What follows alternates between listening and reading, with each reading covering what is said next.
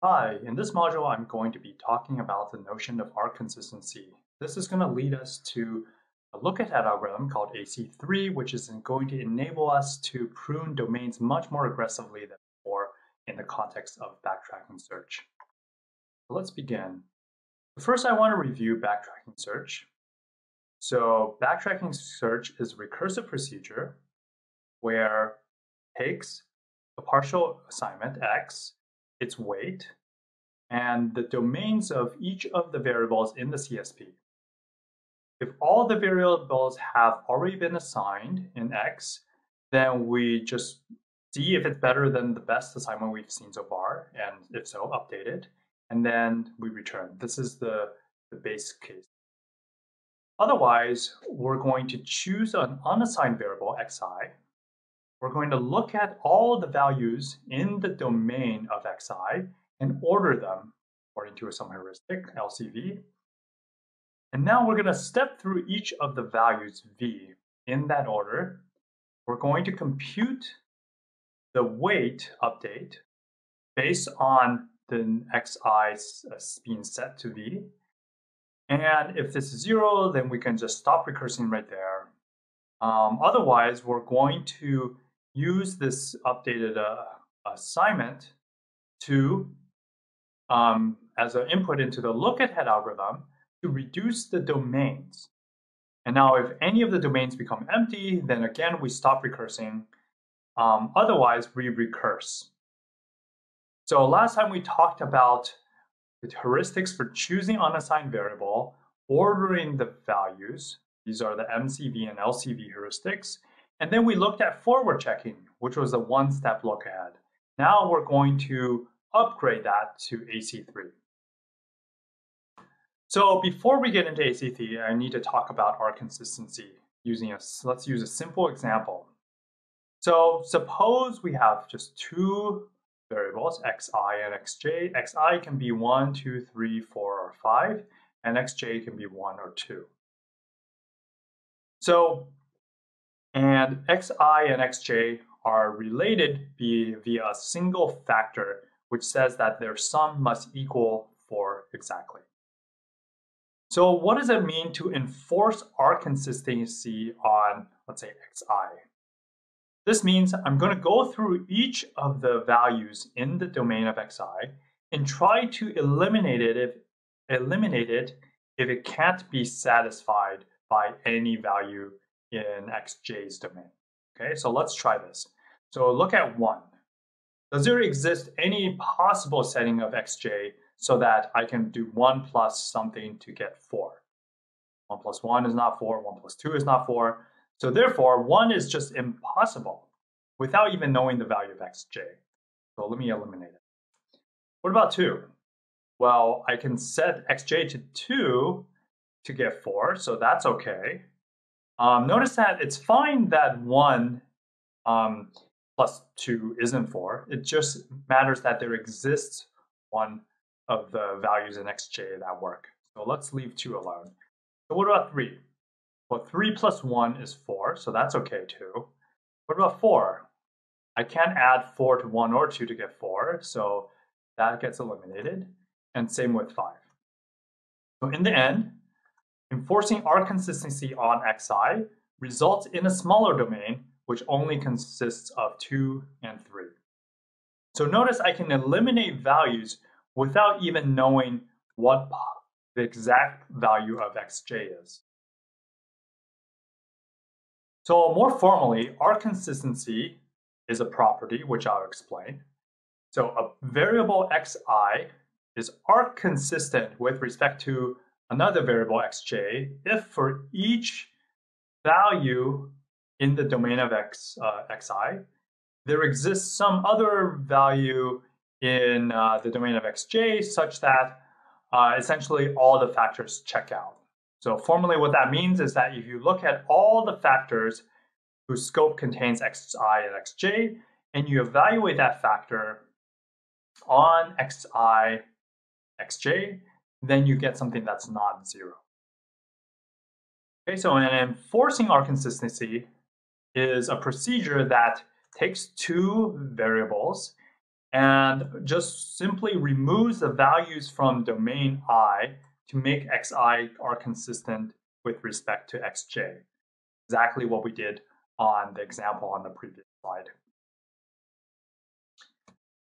So let's revisit the Australia example and apply AC3. Okay. So here is the empty assignment, and here are all the domains of each of the variables.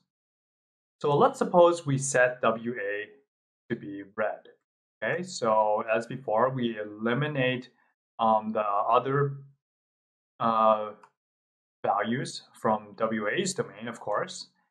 And then we enforce our consistency on the neighbors of WA, in this case, NT and SA. So out goes red on both of these. And now we try to enforce our consistency on the neighbors of NT and SA. But in this case, I can't actually eliminate anything. Okay? So now we're going to recurse. And suppose now in the next level of backtracking, we assign NT green. So now again, we're going to enforce our consistency on the neighbors of NT. So that will eliminate green from these two. So notice that one step should look very familiar. This is exactly forward checking. But AC3 doesn't stop there. Then it says enforce our consistency on the neighbors of Q and SA. Okay, so let's enforce our consistency on the neighbors of SA. That eliminates blue from its neighbors. And now let's enforce our consistency on the neighbors of Q. So that eliminates red from the neighbors. And now let's enforce our consistency on the neighbors of NSW. Well, that eliminates green. And at this point, we're done. So notice what happened. Each of these domains is only left with one value. So even though we're still in the context of backtracking search at NT, and we're still trying to figure out what to do with NT, by looking ahead, we've actually seen what values are even possible. And we have essentially solved the problem. So now, formally, we haven't set these values yet. We just eliminated their domains. But backtracking search, recursing on the rest of these values should be really a walk in the park. You go into SA and you set it to blue, set Q to red, NSW to green, and V to red, and you're done. So this shows you the power of AC3. With one fell swoop, it basically can clean out a lot of the domains and reveal kind of what the actual assignments values are possible here. So here is AC3 more formally. So remember, forward checking is what you do is when you assign the variable xj to some value xj, literally xj, you set the domain to only include that value, and then you enforce our consistency on the neighbors xi with respect to xj. Okay, so here's a picture. So you're setting xj, and then you consider all the neighbors of xj, for example, xi, and then you enforce our consistency on xi. So you try to propagate what you know about xj to xi and try to eliminate xi's domain. So now AC3 just repeatedly enforces our consistency, and there's nothing left to do. So here's the algorithm. We're going to maintain a working set of variables that we need to go process. So we start with xj, which is the variable that we just assigned. And while there's still variables to process, we're going to just remove any xj from S. The order doesn't really matter here. And then for each of the neighbors xi of xj, we're going to enforce our consistency on that neighbor with respect to xj. So propagate the constraints out. And now if the domain of xi changed, then we're going to add xi to s because we know more about xi now, and we can hopefully propagate the information farther to its neighbors. So notice that a variable could be revisited multiple times. So this is kind of like breadth first search, with exception that you might visit a node more than once because you might propagate some value to another neighbor, and that value might be constrain something else, and then you might get more additional information back, and this can kind of go on for a while. But it does run in polynomial time. You can read the notes for a little bit more details about the running time. So as great as AC3 might seem, it's not a panacea. And it shouldn't be. And it shouldn't be surprising because solving a CSP should take an exponential time in general, and AC3 isn't doing any sort of backtracking search. So here is a small example that shows when AC3 doesn't do anything.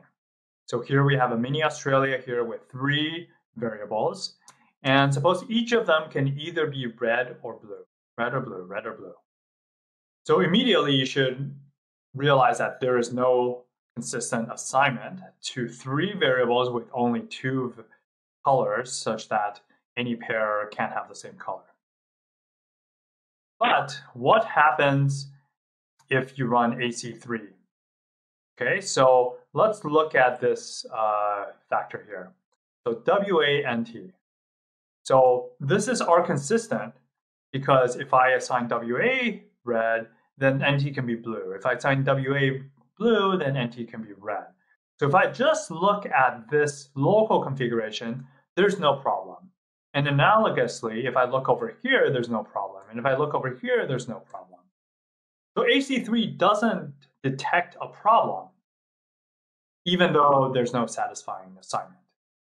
So the intuition here is that AC3 and in general R consistency, all it's doing is looking locally at the graph, and it says it only detects problems that are kind of blatantly wrong, which can be detected locally.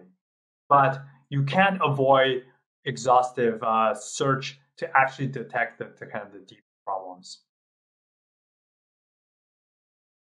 So let me summarize here. Enforcing R consistency is a way to take what you know about one variable's domain to propagate that information via the factors to make reduce the domains of its neighbors. Forward checking only applies R consistency to its neighbors, and this was already somewhat effective.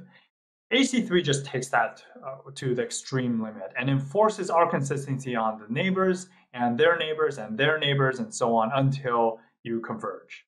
So it's trying to kind of exhaustively enforce R consistency as much as possible to eliminate as much of the values from the domains as possible.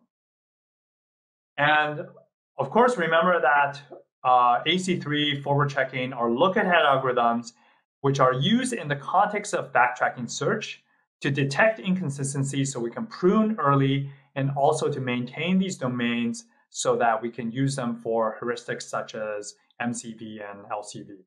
And look ahead turns out to be very, very important for backtracking search. If you can look ahead and detect an inconsistency, then that saves you the work of actually having to recurse and explore a combinatorial number of possibilities. Okay, that's the end.